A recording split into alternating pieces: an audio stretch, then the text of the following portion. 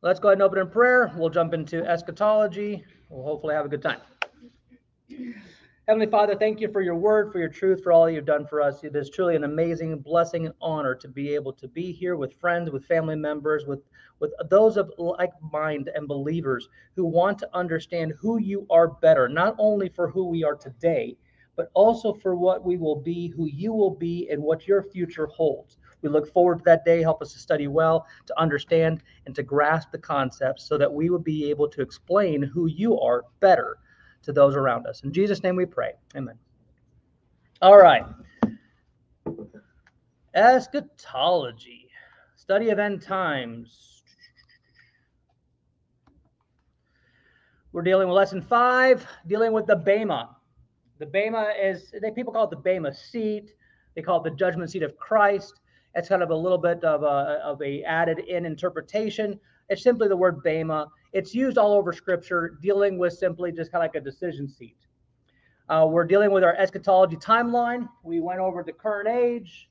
We are going to go over the rapture. We're skipping that for now. We will go over that in detail in November. But for now, we just kind of concluded that next up on our current timeline is the rapture. That's next. During this time, we've also gone over Israel a lot on Wednesday. So that's kind of a filler in. If you want to go over what's going on during the prelude or getting into the time after the rapture with Israel, that's Wednesday. Today we're going to go over the Bema. When I return in 2 weeks, we will begin our expose of Jacob's trouble timeline, kind of getting more details, trying to line it up for you, what to know, what not to know, and we'll understand that. And then, of course, we'll go from there to return with Christ. That'd be us returning with Christ, and then the judgments of the Messiah. It does go back into it a little bit, but dealings primarily with what happens when Christ returns and how he judges both the living and the dead, and we'll talk about the living and the dead. We might talk a little bit about today. Rule and reign, kingdom established. As you can see, our timeline meshes with Israel's timeline as we get to the end. And then the 1,000-year reign, and then obviously we get into the eternal age. The doctrine of rewards is essential because we need to understand it and kind of contrast to salvation. Salvation and rewards are not the same thing. If you understand rewards, you'll understand what God evaluates in accordance with our activity. What do we do? How do we do do we do everything in accordance to his word, or are we rebellious? So rewards are in conjunction with who we are as believers, but rewards are not heaven and hell. Heaven and hell is determined by whether you believe or not. Heaven is a free gift. It's by grace.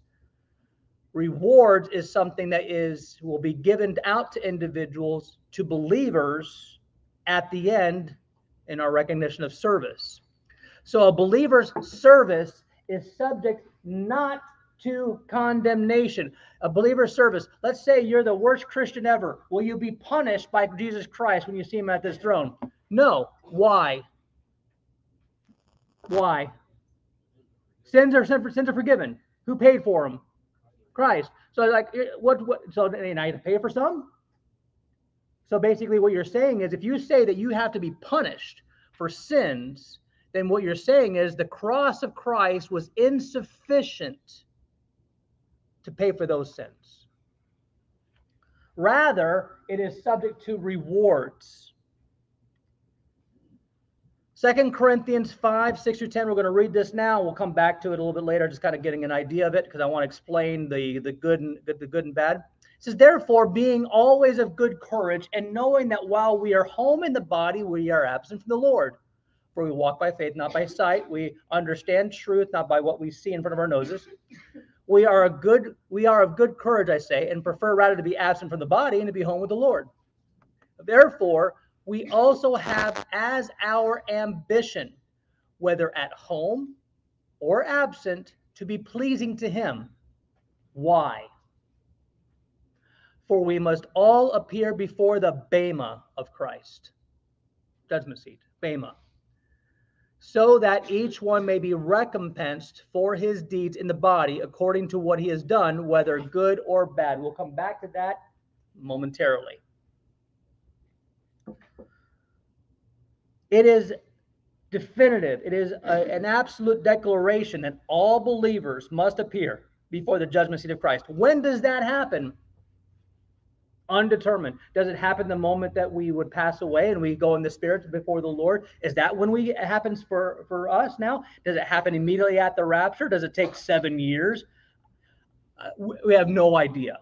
Okay. I don't like to put any type of timelines on that when the Bible does not give us timelines. Have those who have already been affronted with Jesus Christ already been appeared before the judgment seat? Perhaps. Or are they going to wait? Perhaps. Don't know. Is it that important? Probably not.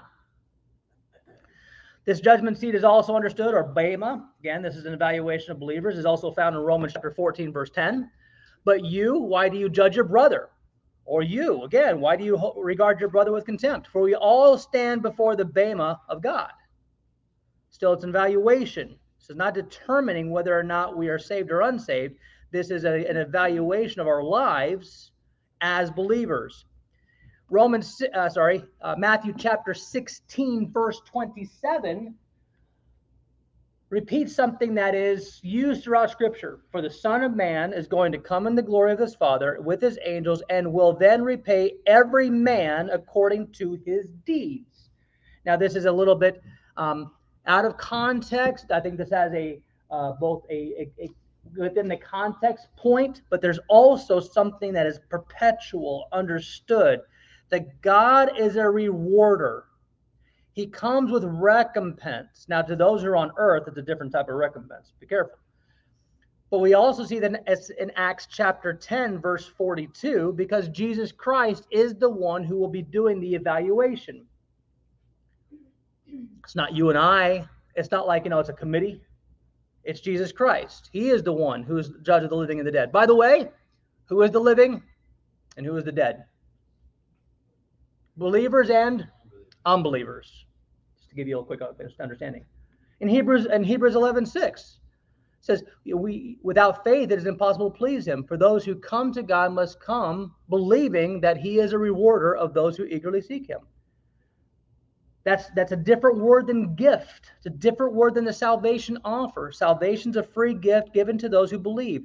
Reward is something that is given out for service, for other inclusions.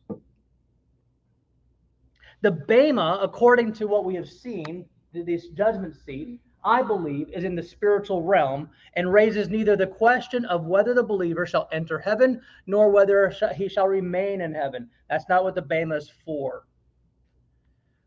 So we're looking at these verses, understanding what we're trying to grasp here, and see that, yes, each of us as believers, it's not like we just die and go to heaven, yeah, everything's done. There's an evaluation period. Now, that should give you some type of encouragement.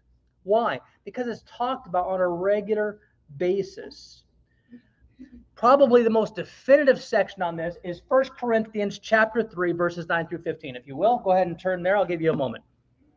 1 Corinthians chapter 3, verses 9 through 13. And we'll also kind of skip ahead to chapter 4, verses 1 through 5.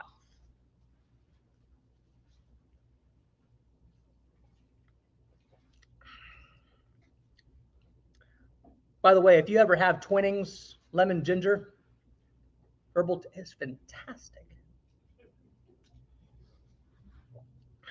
I've been talking about it for a while. I think I should get my stock in Twinings, promoting it for free online. What I'm going to have this little includes paid subscription. 1 Corinthians chapter 3, verse 9. For we are God's fellow workers. You are God's field, God's building, according to the grace of God, which is given to me. Like a wise master builder, I laid a foundation, and another is building on it. For each man must be careful how he builds on it. For no man can lay a foundation other than that which is laid, which is Jesus Christ. Okay? Now, if any man builds on that foundation with gold, silver, precious stones, wood, hay, straw, each man's work will become evident, For the day will show it, because it is to be revealed with fire. And the fire itself will test the what? Quality of each man's work.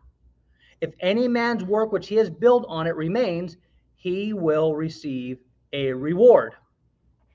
If any man's work is burned up, he will suffer loss, but he himself will be saved, yet as through fire. Now, one day I'll get here and I'll teach this fully, so you don't get all confused. I'll just go ahead and give you the summary. Okay? God's testing the quality of a work. It is not testing whether or not you're saved or not. It's testing the quality. It is not a measure of whether or not you go to hell. And don't look at the fire as, you know what, you got to go to purgatory. This is one of the purgatory passages, by the way. It's not what I was talking about. It's not like you're in there burning it up. You have to actually deal with God, and he is going to test your work, not you. In 1 Corinthians chapter 4, verses 1 through 5, it says, let a man regard us in this manner as servants of Christ and stewards of the mysteries of God. In this case, moreover, it is required of stewards that one be found trustworthy. But to me, it's a very small thing that I may be examined by you. Can you imagine if I said that to you? By the way, Bert, it's a small thing. It's a small thing that I be examined by you. Sounds kind of arrogant, doesn't it? Why? Or by any human court. In fact, what does Paul say? I don't even examine myself. I can't. Why? I am conscious of nothing against myself, yet I am not acquitted by this. But the one who examines me is the Lord. Can you imagine? You're like, I think I'm okay, but I don't know. God's going to determine. And how does he determine it? Verse 5.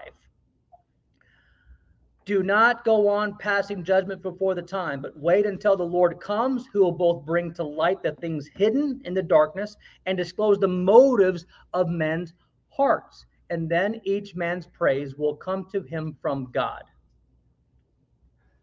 Okay, let's go into some explanation here. So in this passage, the principle for evaluation is set. The believer who is once for all established on the foundation, Jesus Christ, he's the one, the foundation, you're a believer, you're set. It's said to be building either with materials that are subject to burning by fire or refined by fire. This passage is about those who build upon the foundation. So it has a direct application to those in ministry. You're building on a foundation in a particular area. How do you build upon that? Do you build it on it with gold, precious stones, and silver, or do you build on it with some hay? Now we look at that and we see the determination. And what do our minds automatically think? We think good works and sin. Oh, I'm building hay. That's sin. It doesn't say sin. That's easy to evaluate. We can evaluate that. Someone comes and tries to build up on here and say, you know what I think we ought to do? I think we ought to start doing some type of smuggling ring, bringing in, stolen goods. We're not going to go, that would bring in a lot of money. Maybe we could repaint something. We would obviously see that and go, that's not good. That's sin. We can evaluate that. Okay? We're looking at it from our perspective. He says, I don't evaluate myself, which means what? I think what I'm doing is good, but I don't know. So secondary application is about the evident, is also evident, the principle of works being tested. All believers will have their building materials examined. The building material, again, is not good works and bad works. Rather, it is both material seems to have worth in human evaluation. I can't tell you how many times I've talked to somebody and said, oh, that church is such a good church. I go, why do you say so? Well, they have a soup kitchen. That sounds like a good work, right? I go, how's their doctrine? Well, it's not that good. But they have a soup kitchen. Like, do you think that is going to be worthy? What is their evaluation? God will test them with fire. The quality will reveal itself. The quality is based upon, according to chapter 4, not based upon the person's actual what we evaluate, but whether or not God deems it as good. His evaluation, not ours. Suffering loss in this context is not punitive. The one being evaluated believed he did great and rewardable work. But then he has nothing left after the test of the quality.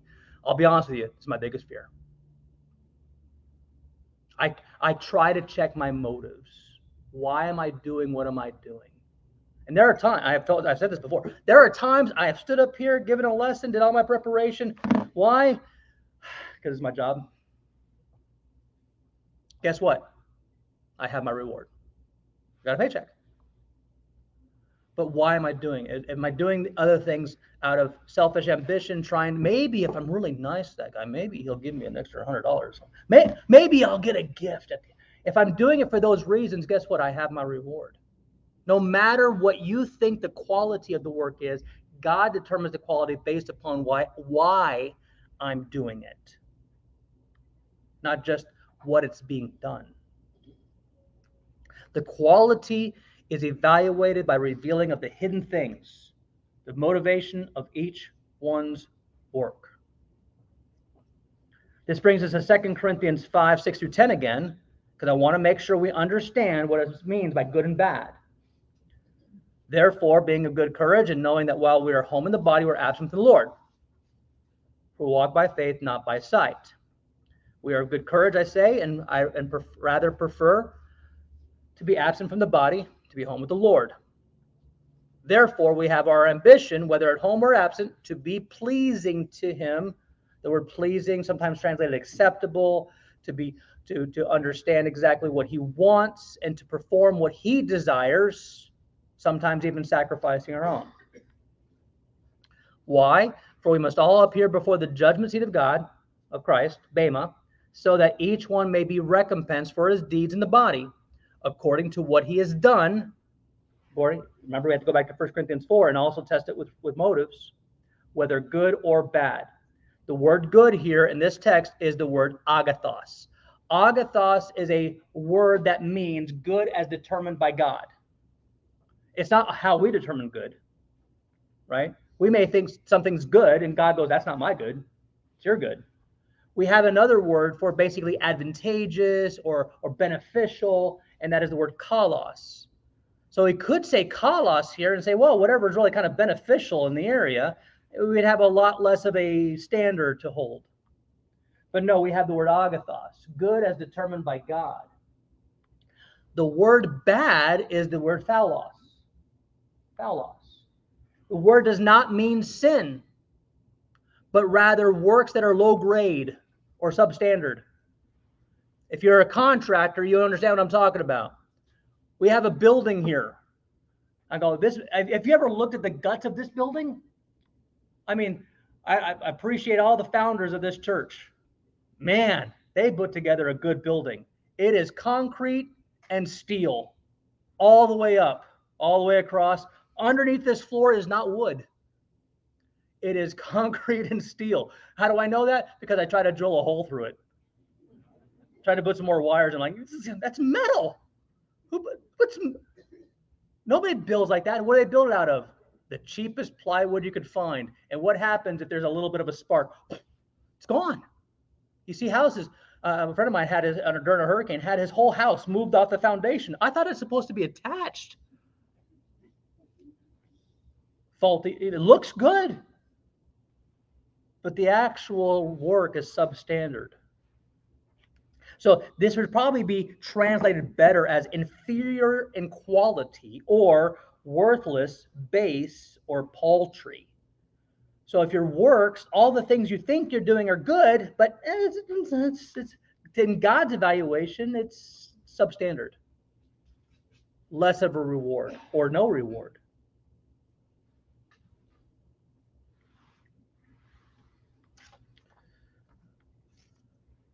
The evaluation is unrelated to the problem of sin.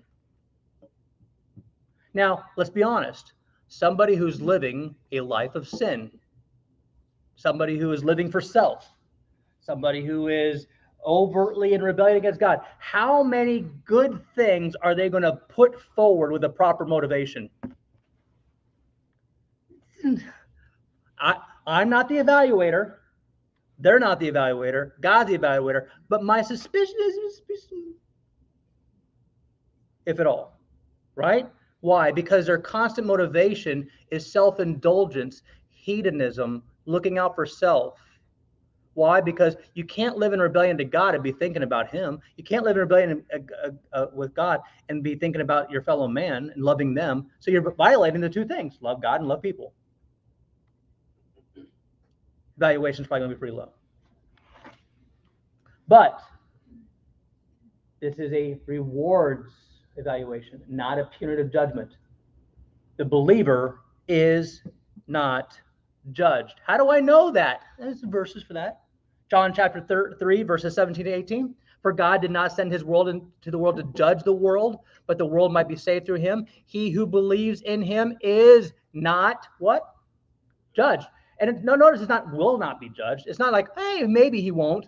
Is not judged. These are definitive statements. He who does not believe. So what's the evaluation? Good works, bad works? No. It's not an evaluation of works. It's an evaluation of what? Whether or not you have believed. He who does not believe has been judged already because he has done some pretty bad works. No, because he has not believed the offer, who he is, what he has done, and what he offers. You don't believe that. If you don't believe it, then you're judged. John 5:24. Truly, truly, I say to you, he who hears my word and believes in him who sent me has eternal life and does not come into judgment. He has passed out of death into life. It is in life that you are evaluated. It is not to determine whether or not you are in life or death. Well, that's good, Will. Now I know that I am going to be rewarded or not rewarded. So what do I get? Is that a proper question? What's in it for me? Absolutely, it's a proper question. How do I know that? Because Jesus was asked this question and he responded to his disciples. Don't worry. Whatever you give to me in this life, I will give more. Whatever you dedicate to me in this life, you will have more. So we have to ask the question, what's on the table, right? The most often used idea in regard to reward is the idea of crowns. But I do not believe this to be exclusive. In other words, the only thing on the table is not crowns. However, that's what we have the most information upon. Here's what I do know. That whatever we put forward in service to God with proper motivation will not be more than what we see in glory. It's not like we're going to go up there and go, that's it? No. How do I know that? Romans chapter 8, verse 18 gives us a glimpse into glory. For I consider the sufferings of this present time. If you think you had a rough life, and I know a lot of people have, a lot of suffering, a lot of afflictions, a lot of things that you can't control that is painful. No matter, even if our perspective is not incorrect, and we just had a rough life. Perhaps your parents are bad, right, Leanna? The worst. The sufferings of this present time are not worthy to be compared. It doesn't say they'll outweigh them. It doesn't say, it'd be a little bit more. Are not worthy to be compared with the glory that is to be revealed to us. So regardless of what we think the reward is or may be, we have to understand and get it through our skull that God will take care of it. There's nothing that we can do on this earth that cannot be given more than we can ever anticipate from God. But there are crowns. So whether it's going to be something else, some type of, I don't know what they are, but crowns are one of the most definitive, easily understandable concepts. First and foremost, there's the crown of righteousness. Turn with me to 2 Timothy chapter 4. 2 Timothy chapter 4.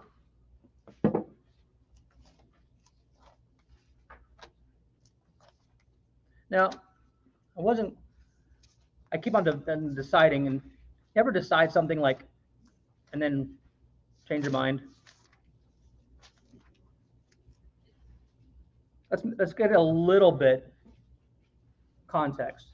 So I'll look at verse 6 first.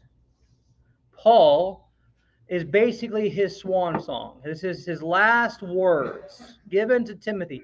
We believe that this is the last letter written by Paul. He talks about his immediate demise. He's about ready to die. I believe he's in prison. I believe he's probably already gotten the certificate of death. He's probably going, you know what? Let me go ahead and give Timothy a few more words just in case that death sentence comes tomorrow. He says, verse 6, for I am already being poured out as a drink offering, and the time of my departure has come. I have fought the good fight. I have finished the course.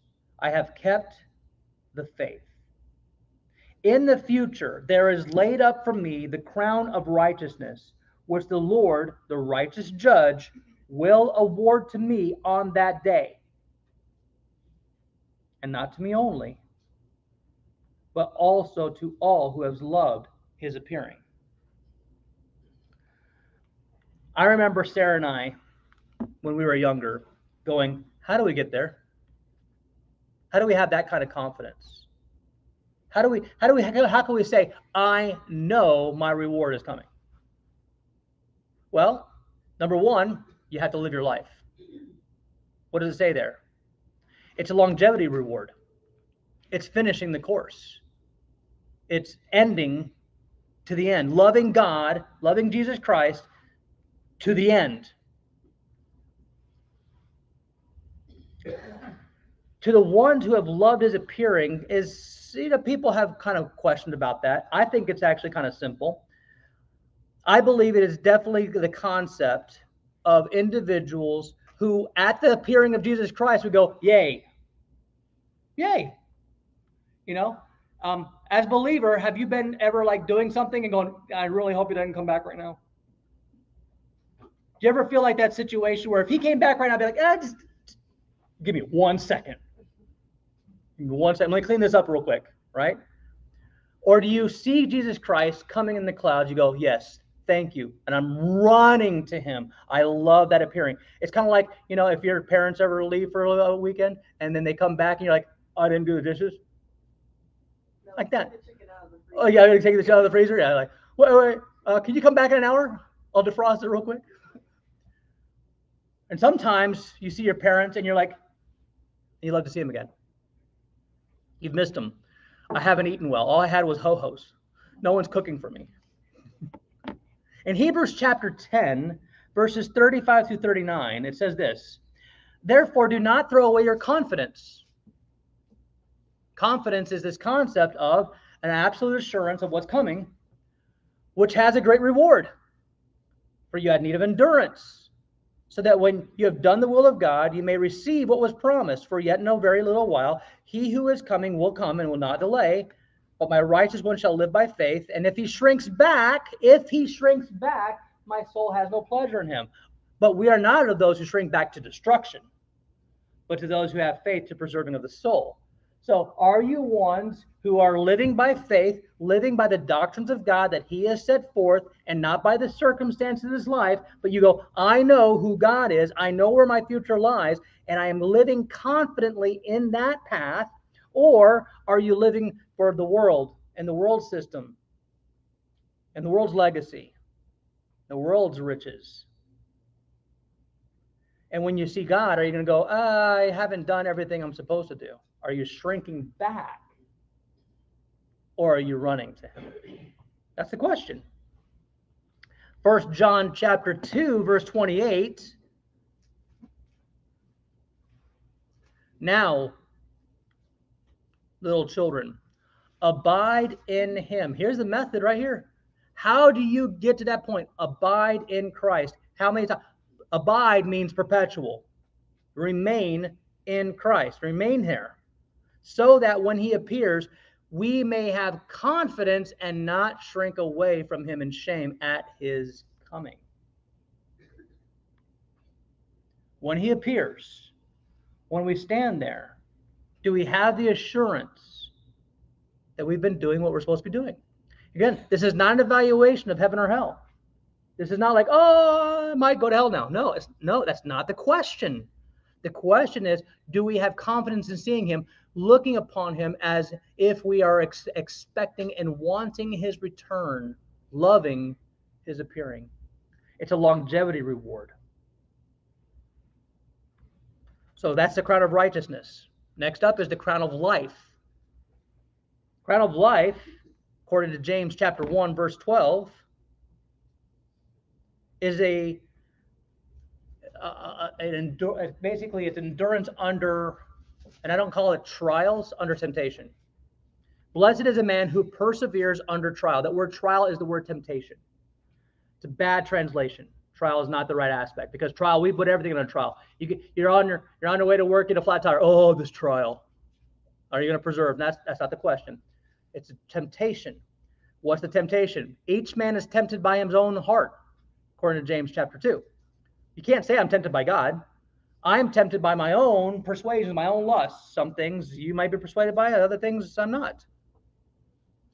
But if you persevere, that's hupomone, remain under with a positive outcome under temptation, okay, you're going to preserve that. For once he has been approved, you kind of like demonstrate that perseverance under that temptation perpetually. He will receive the crown of life, which the Lord promised to those who love him. Here's again, I've got to love him again. Why? What does loving Christ mean? That you desire what he desires. Your mind is his mind. It is the mental attitude of Christ, Philippians chapter 2. In Revelation chapter 2, it gets more specific. Still the crown of life. I know your tribulation. Tribulation is the word thalipsis. It's the word pressure. It's a pressure. It's something that causes you to try to fall or be assuaged from doing the right thing. I know your poverty, but you are rich. And the blasphemy by those who say that are Jews and are not, but are a synagogue of Satan. Do not fear what you are about to suffer. Notice he doesn't say, don't worry, I'm not going to let you suffer. That's not the promise of God during this time. The devil's about to cast some of you into prison so that you will be tested, and you will have tribulation for 10 days.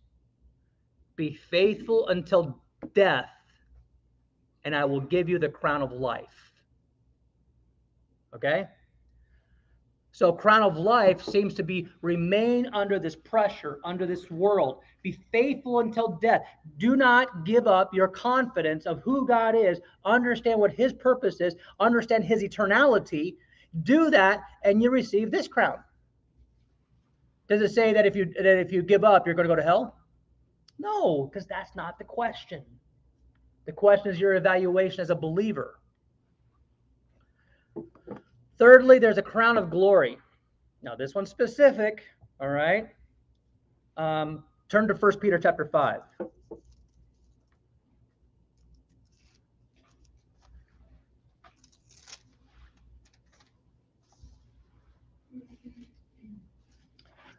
I will begin reading in verse 1. The main verse is going to be verse 4. Therefore, I exhort the elders among you, as your fellow elder and witness of the sufferings of Christ, and a partaker of the glory that is to be revealed. Shepherd the flock of God among you, exercising oversight, not under compulsion. By the way, I believe doing it for a paycheck is under compulsion. That's why I'm like, check my motives all the time, right? But voluntarily, according to the will of God, and not for sordid gain, but with eagerness, not yet as lording it over those allotted to your charge. You're not authoritative. You don't. Elders don't have any authority. They're simply there to help and to serve the spiritual needs of the people who are here within the local body, but proving to be examples to the flock. And when the chief shepherd appears, all that's being done, you'll receive the unfading crown of glory, given to those who are leaders, who are shepherds for good and proper and faithful service, protecting, feeding, and being an example to and for the flock. Now, the difficulty in this is, are these the only reward? And again, I don't think so. I think these are some of the specifics that you can get into. But do I think there's only one? Personal is a quiet life. And again, I think that the crown of righteousness, I think, is something, in the crown of life, I think is something that are actually easy to obtain, as long as we maintain a biblical worldview. We have not suffered like a lot of the places in the world have suffered. Do I think it's coming? Eventually. I think persecution and pressure and being literally persecuted, socially, criminally, physically, I think it's coming. When? I have no idea. It's been kind of on the outskirts at different times. So crown of righteousness and crown of life, persevering through those circumstances, are huge. But I do think that there are all times living a quiet life, serving your family, doing good works according to Scripture, and when he sees you, you see him, there will be a reward. But what do these crowns indicate specifically? Well, there have been debates, okay? Some think that this is the crowns that are given back in Revelation 4:10. I don't think so. I think it's a stretch.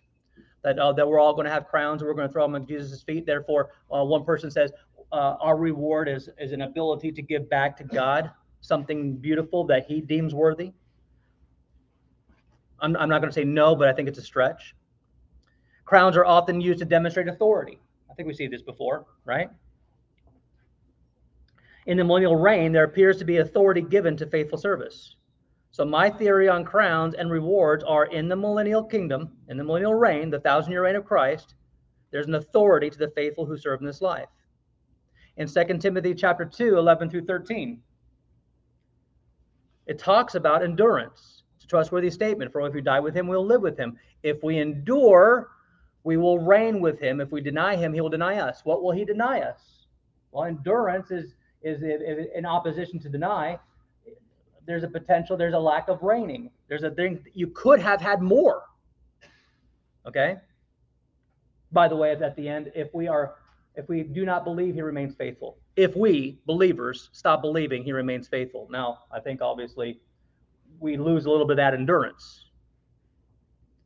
In Revelation chapter 2, 25 through 29, here's an interesting passage. All right? Nevertheless, what you have, hold fast until I come. He who overcomes, the overcomer is basically one who believes in Jesus, and he who keeps my deeds until the end, to him I will give authority over the nations, and he shall rule them with a rod of iron, and the vessels of the potter are broken to pieces. And I also have received authority from my Father, and will give him the morning star. There seems to be a second level of authority given other than the inheritance we will receive as a guarantee. When we get to the kingdom with Christ, there is an inheritance we will have. I don't know what the base level is. There's a base level. But then there are things that we can acquire on top of that. To what extent? Authority. I had somebody goes, I don't care about authority. I understand that. I'm not qualified. You will be. I don't know how. You'll be trained. Don't worry. Christ will take care of it all. In 1 Corinthians chapter 6, verses 1 through 3, I don't know if this is a part of the inheritance or is part of the reward system. I just find it interesting. Does any one of you, when he has a case against his neighbor basically be believer against believer, dare before go to the law of the unrighteous and not before the saints? You have a conflict with one another, a financial dispute? Why not just take it to your elders? That's what it's saying here. But instead, you're suing one another. Do you not know the saints will judge the world? The word judge is have authority over. If the world is judged by you, are you not competent to constitute the smallest law courts? In other words, get practicing. Do you not know that we will judge angels? Why? Because man, even though he was made a little bit lower than the angels, is actually destined to be the rulers of creation.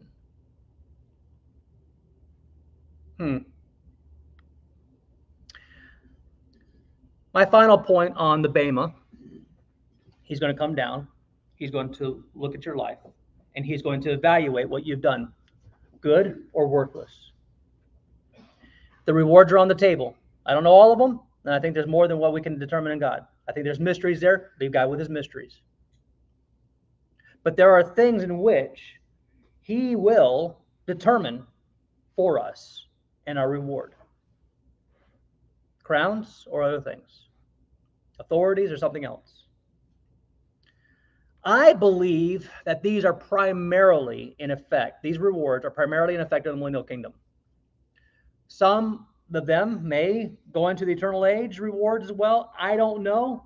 When it comes down to that question, whether or not they're millennial kingdom only or all the way through the eternal age, I'm a pantheist.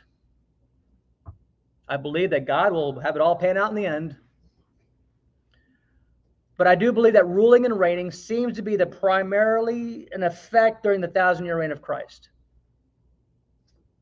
I don't know, and I'm going to leave it to God to figure it all out.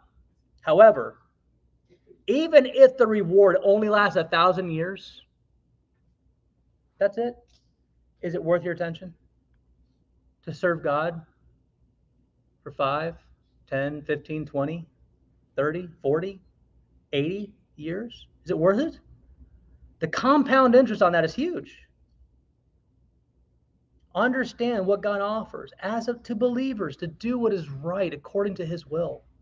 And God will reward you. And it will be greater than anything we can imagine. Let's pray. God in heaven, thank you for your word, for your truth, for all that you've done for us. The study of rewards is truly fascinating. You promise us great things. We already have the best thing, and that is eternal life as a free gift. But still, you want to give us more. Help us to understand who you are, what you promise, so that we can function appropriately. And in the end, be happy to see you. Help us all to be there. It's in Jesus' name we pray. Amen.